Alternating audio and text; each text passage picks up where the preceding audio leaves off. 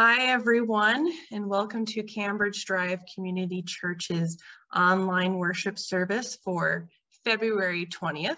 If you can believe we're almost at the end of February already. I'm Pastor Nicole Quinto, and I am going to be walking with you today through our Old Testament reading, our New Testament reading, and a message. So if you have your Bibles out, please turn to Genesis 45, and then maybe put a little bookmark in.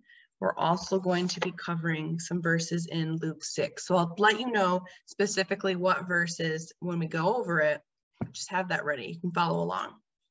So the first reading we have for today is Genesis 45, and we're going to be reading verses 1 through 15. I'm reading from the New Revised Standard Version. So this is Joseph reveals himself to his brothers. Then Joseph could no longer control himself before all those who stood by him, and he cried out, "Send everyone away from me." So no one stayed with him when Joseph made himself known to his brothers, and he wept so loudly that the Egyptians heard it, and the household of the Pharaoh heard it. Joseph said to his brothers, "I am Joseph. Is my father still alive?" But his brothers could not answer him. So dismayed were they at his presence. Then Joseph said to his brothers, "Come closer to me." And they came closer. He said, "I am your brother Joseph, whom you sold into Egypt. And now do not be distressed or angry with yourselves because you sold me here. For God sent me before you to preserve life. For the famine has been in the land these 2 years, and there are 5 more years in which there will be neither plowing nor harvest. God sent me before you to preserve for you a remnant on earth and to keep alive for you many survivors. So it was not you who sent me here, but God. He has made me a father to Pharaoh, the Lord of all his house and ruler over all the land of Egypt.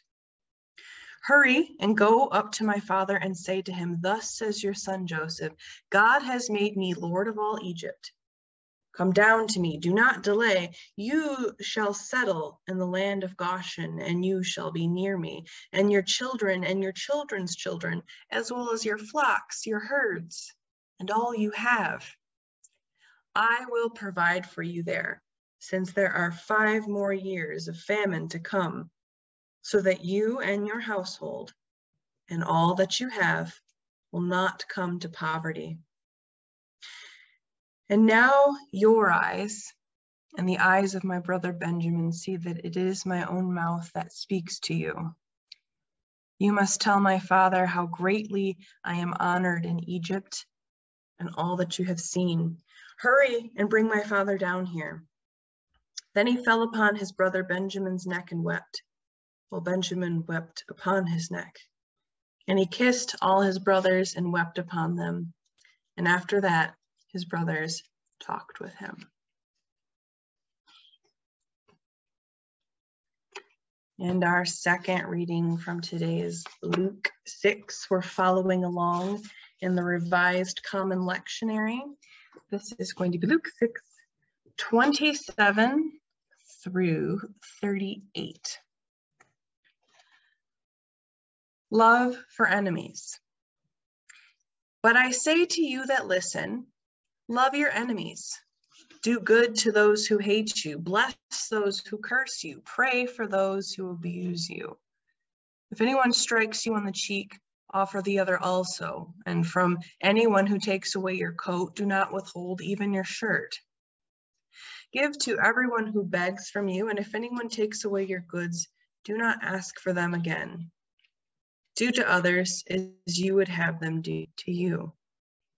If you love those who love you, what credit is that to you? For even sinners love those who love them. If you do good to those who do good to you, what credit is that to you? For even sinners do the same. If you lend to those from whom you hope to receive, what credit is that to you? Even sinners lend to sinners to receive as much again. But love your enemies. Do good and lend, expecting nothing in return.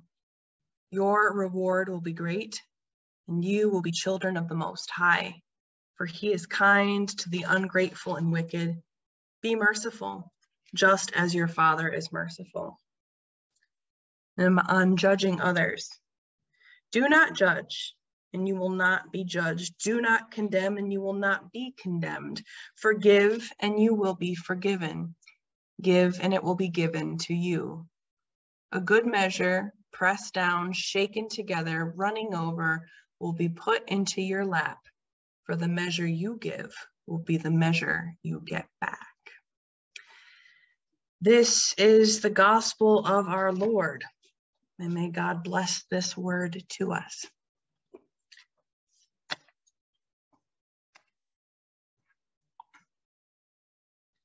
So today I want to talk to you about, ready for it? Love. How could you guess, right? Well, I've been reading a lot of sermons lately on this passage, and as well as the synoptic gospels that deal with this same sentiment of loving your enemies.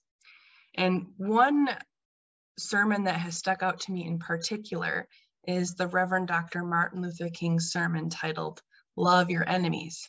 And this is based off of Matthew 5:43 through 48. And as far as I know, you could find this online. So I would strongly suggest that you take a look at that if this is something that really resonates with you, because it really influenced my synthesis of the text and my understanding of what it means to love your enemies. So check that out. So getting to our message, the words of today's gospel are great words, but they're also difficult words. Over the centuries, many people have argued that to love your enemies is an extremely difficult, if not impossible, command to put into practice. And I will admit, on many days, I have been one of them. There is hope in this thought, however. I believe Jesus realized that it's hard to love your enemies. He realized that it's difficult to love those who seek to defeat you, those who say evil things about you. He realized that it was painfully hard, but he really meant those words. The reading from Genesis mirrors the message of Jesus and probably helped inform his own teachings.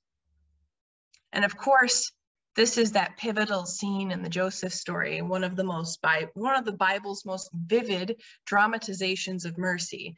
Sold by his brothers into Egyptian slavery, Joseph eventually becomes one of the highest officials in Pharaoh's government.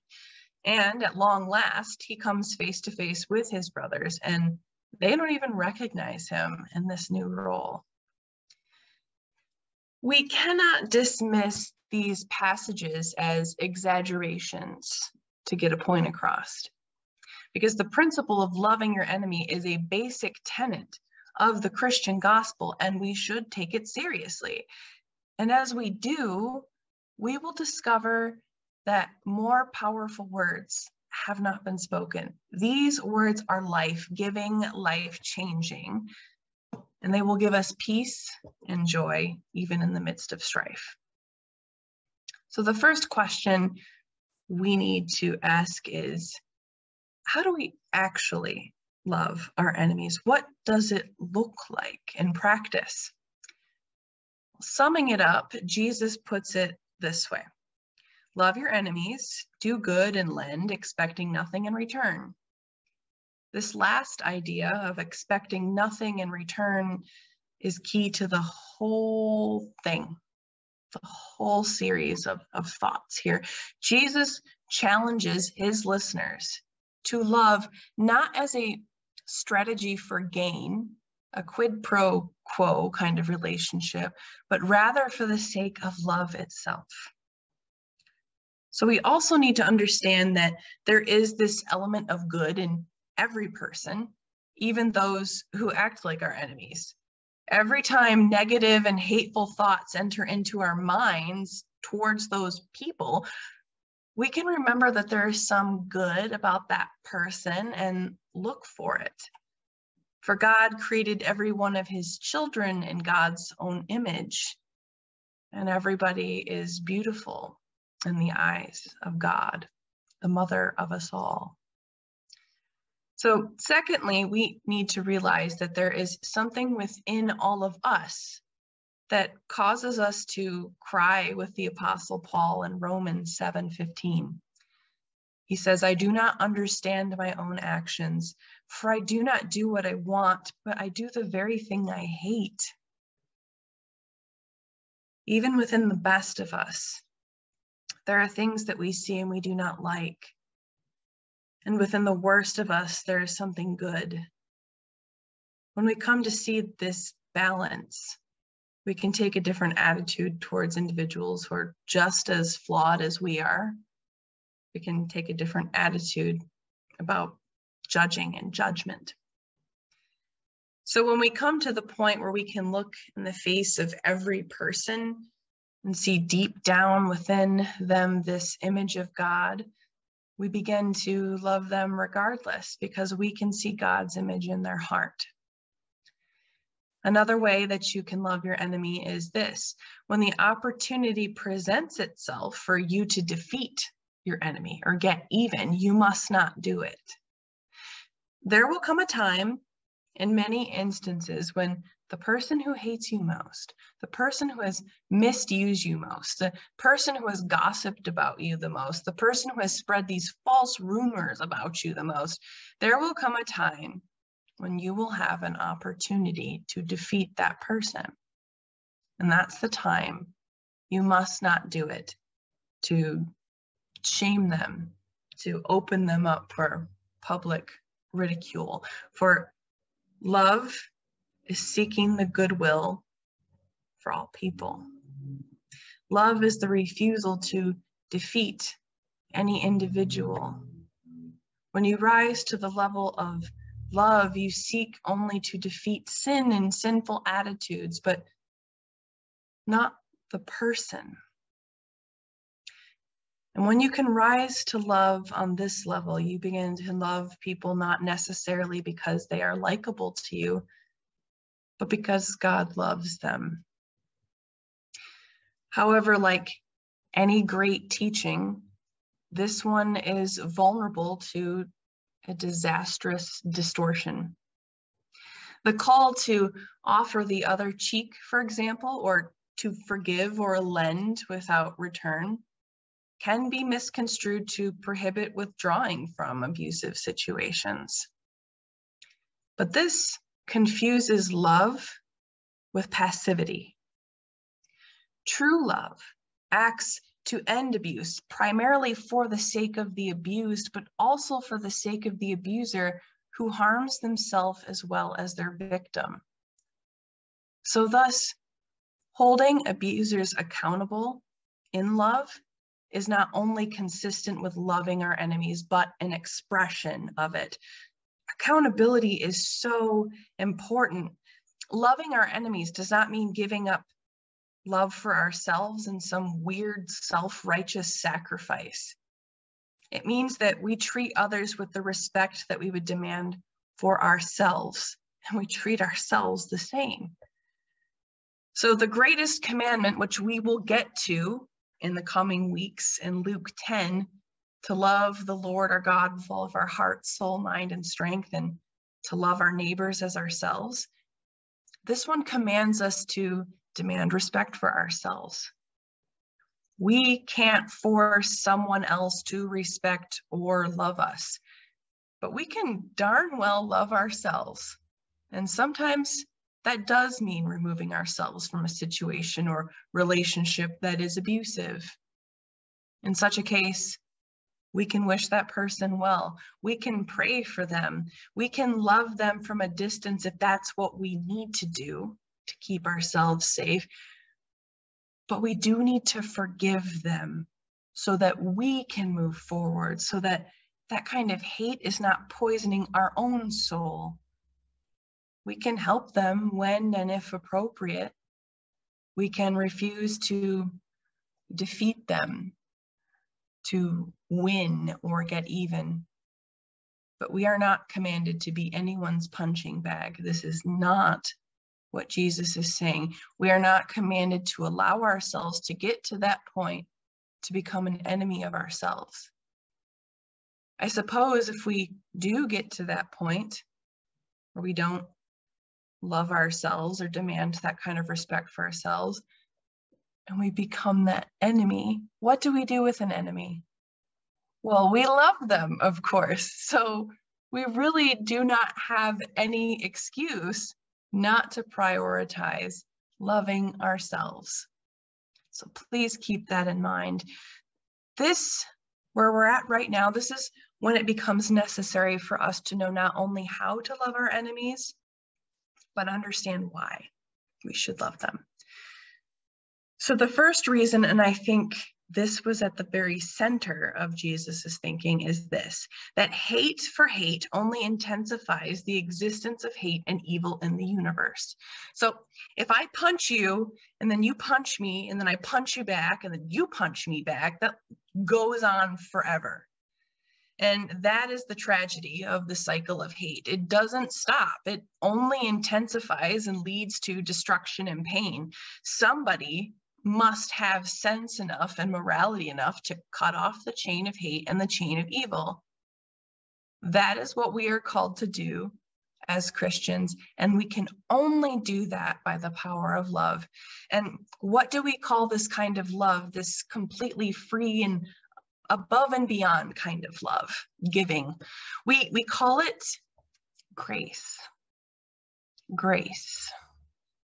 We may think of grace primarily as the unearned saving love of God, the redemptive love of God. But at the same time, this is exactly the kind of love Jesus calls us to live out. Not as gods or angels, but as children of the Most High, human beings created in God's image. And when we love this way, we embody the imago Dei, the image of God.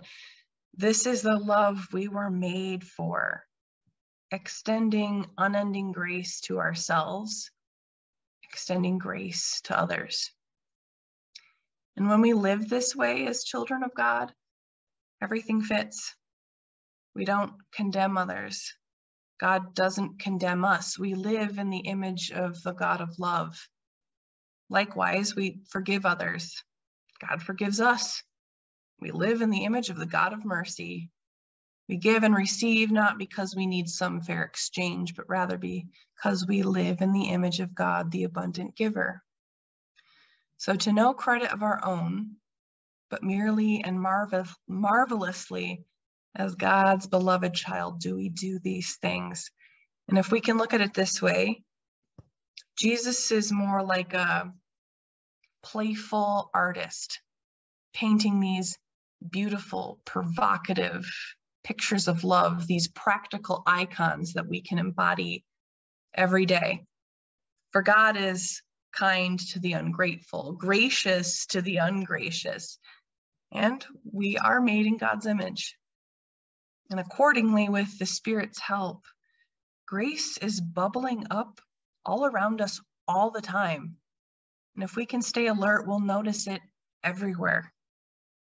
So do you see how Joseph doesn't condemn, but rather comforts his brothers? Jesus doesn't condemn, but rather prays for his persecutors, even near the end of his life when he knows he's going to be treated without justice. And our everyday lives too, full as they are of struggles and coats and loans and curses, may also be full of love, mercy, and full of grace. There is a power in this kind of gracious love that our world as a whole has not discovered yet. But there is hope because Jesus discovered it centuries ago. And most people never discover it if they believe in an eye for an eye and a tooth for a tooth. if they believe in hating for hating. But Jesus comes to us and says, that is not the way. And I believe with all my heart that through the power of this love that Christ is teaching us, even some people that choose to hate will be transformed. We will be able to change the world with the redemptive power of love that reaches out even to our enemies and bless those that curse us. For darkness cannot drive out darkness. Only light can do that. Hatred cannot drive out hatred. Only love can do that. And that is the power of Christ's love. It overcomes all. And that is such good news. That is grace in action. Amen. I hope you will stick with me for just a moment more so I may bless you as you go out into the world and continue your day. This is adapted from a prayer by Margaret A. Davidson. Blessings upon you, upon those you love and those you shall never know. Blessings upon your steps and upon the vision of your eyes. Blessings upon you in all circumstances, joy and sorrow, for wisdom rests in them, twin experiences with different faces. Blessings be upon what lies before you, the challenges and decisions, the pain and the relief. Blessings upon you, my friends in Christ, my beloveds. Now go in peace and serve the Lord. Amen.